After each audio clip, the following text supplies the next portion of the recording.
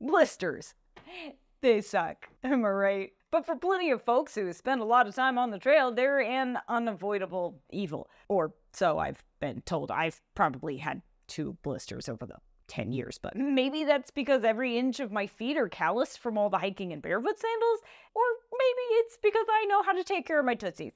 Who knows?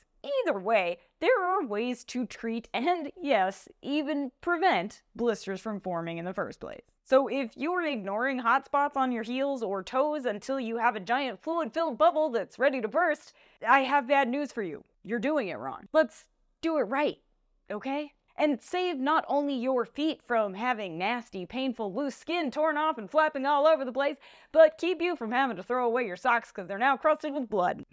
How many people have I lost already? Eh? Josh, how many people do you think we lost already? Still got a few of you? Still with me? Great, then let's get into it. But first, let's talk about how blisters actually form. That way you know what's happening when you start to feel that hot spot, that irritating rubbing on your ankle or toe, otherwise known as a blister, which forms when an external force like your shoe or even a piece of grit stuck in your sock presses on moving parts like your skin and causes bone and skin to move out of sync, kind of like this. That force, if given enough time, which is probably less time than you think, results in a tear under the surface of your skin. Your body's not cool with that, so it responds by trying to protect the area by filling the space between it and your outer layer of skin with fluid. That fluid is what forms a full-blown blister. And they hurt like a mother. Fortunately, addressing the hotspots that signal a blister is on the way ASAP can prevent them from turning into full-blown blisters, which is great because a hotspot is easy to fix. Just slap a piece of moleskin adhesive bandage, or my favorite, a little strip of kinesiology or KT tape on there. I like KT tape because it's super sticky, which means it won't fall off even if you hike through a little water, and creates a nice protective barrier so no more rubbing. You will want to address those hot spots immediately, as in as soon as you feel discomfort, not at the next snack break, not after the next river crossing. Immediately, because it's not getting any better from here. It's only gonna get worse. So find the source of the irritation and fix it. Tighten a strap or lace. Remove the dirt stuck in your sock and slap some kinesiology tape on there. If it's too late and you let a full-blown blister form, well, you did it wrong, but you still need to treat it. For starters, no matter how tempted you are to start popping or slicing at that bubble, don't. And don't tear or peel away the skin on top of the blister.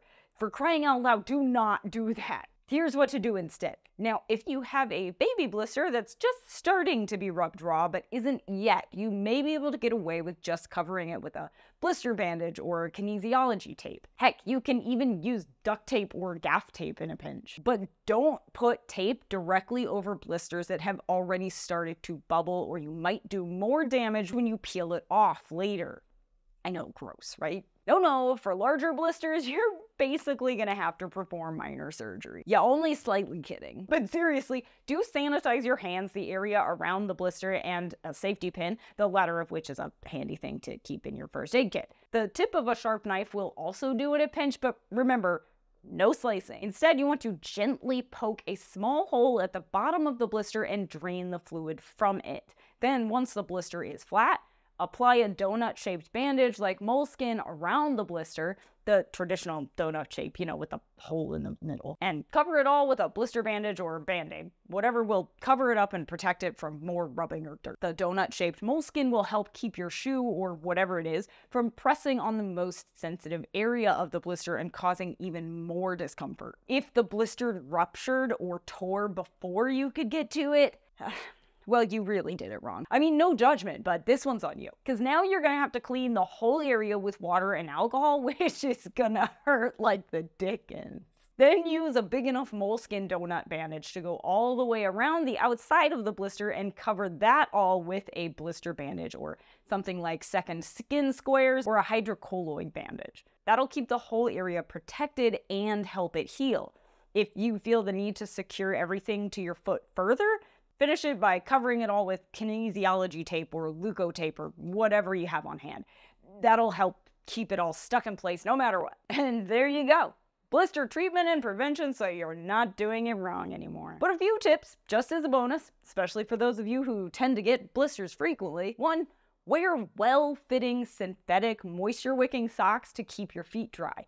Oversized socks can bunch up and cause friction, as can damp cotton socks, so avoid both at all costs. 2. If your toes tend to get blisters, consider wearing toe socks when you hike. I'm a huge fan. 3, and this is a big one, especially if you get blisters frequently, make sure your shoes fit properly. They should be snug but not too tight, and definitely not too loose, because that will absolutely cause blisters. And finally, continuously check your shoes and socks for debris and dump out any unwelcome particles that could cause friction and thus blisters. What do I keep for blister care in my first aid kit? Well, usually, because I don't get blisters that often, I keep some small strips of specific blister prevention tape from KT, as well as moleskin. And of course, I have other things like adhesive bandages in there just in case. Generally, that's all I need to protect my feet, but what you need may vary. Either way, there you go.